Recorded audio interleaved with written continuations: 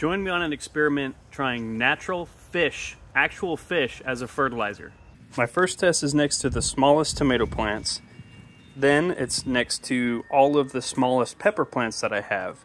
Then half of my artichokes, and then half of my onions, and then half of my cucumbers, or just 5 or 6 plants of those.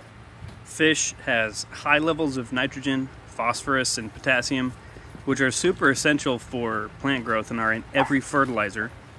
Fish also has essential nutrients like calcium and magnesium.